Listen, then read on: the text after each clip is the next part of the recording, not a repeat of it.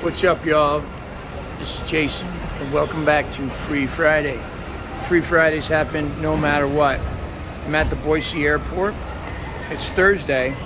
I was planning on making the video tonight from my hotel room. Turns out here on the road, sometimes there are changes that are unforeseeable. I haven't been to bed yet. I left New Orleans at 3 a.m. last night, got in an Uber, got on my flight at 5, stopped over in Denver. I'm here now, not even sure what time it is. And where I'm going, I just found out there will be no internet. There will be no hotels, and I didn't know, so I thought I better make Free Friday right now, otherwise you weren't gonna get it. So one of my Patreon patrons had asked about playing on high harps, and I really think this is a great subject because there's a lot of, especially lately, especially since low harmonicas came out. Now, if you don't know, and you're just getting into this harmonica thing, first of all, welcome. Second of all, they got these harps that are low harps. I call them tenor tuned, right? That's what another instrument would be. They would call it tenor tuned. So you got a high F and a low F. You got all the way down to double low F and double low C, I think even exists. Some of the great players to listen to for that would be like guys like Flisco and definitely Dennis Grunley. But anyway, since those harps got popular because they're cool, the regular high F harps in E flats and E's have gone out of style. Nobody wants to play them. And let me tell you what, they're wonderful. If you check out my video, I'll link it below. Look at this video I did with Walter Trout. That's an F harp, okay? And then there's another one there called the Hurt Myself video. It's really old. That one too, right? I was much skinnier then. So you guys lay off on the weight thing here too, man. You know, it's hard enough making these videos and getting critiqued musically. You guys jump it on me about I mean, leave me alone, right? You know, leave me alone. Like, you either want a harmonica lesson or you don't.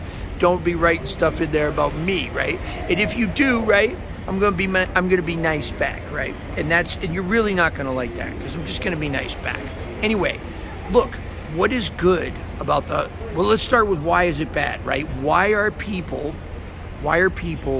gravitating away from D harps and E flats? And you know, if the band is in A, a lot of times a harmonica player will play a G in third position, or a low D, right, or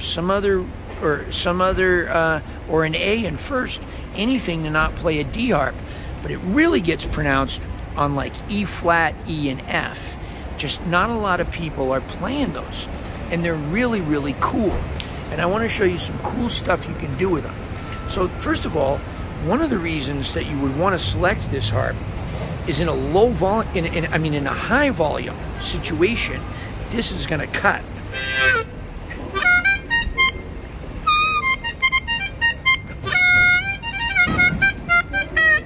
Now, see what I'm doing? I'm using a lot of staccato. I'm taking advantage of that little reed, and instead of big long notes, which don't have a lot of depth because the harp is so high,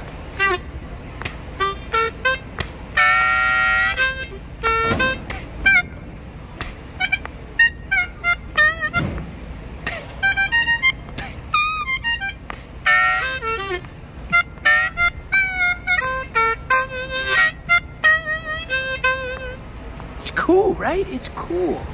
So guys, I don't know what else I want to say about this, right? But you can go all the way up to the top. People think, and you can, if you just go up there quick and get out.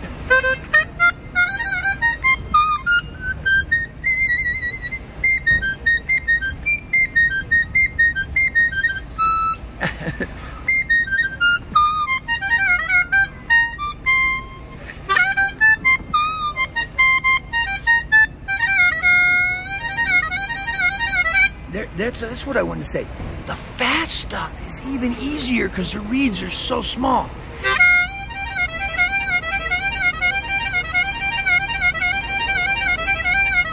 It doesn't take any breath to play them, so you can have a lot of fun. Overblows are easier. Well, they're easier on 4, 5, and 6. And 1. I don't even use 1 overblow, but on an F harp I can. And it's not even set up for it.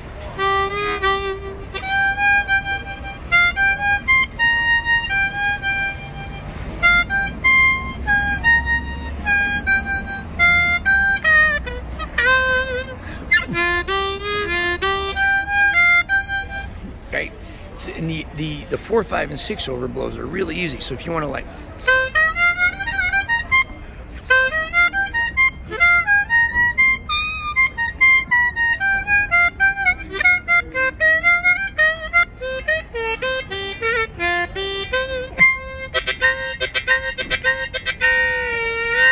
super easy to bend the notes.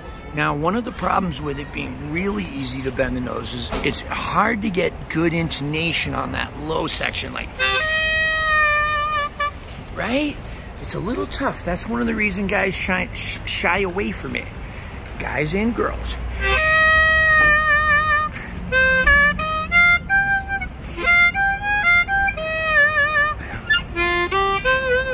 Right, so you probably might want to play that in third, but if you want to just get in there and do some cool little blues runs or some R&B,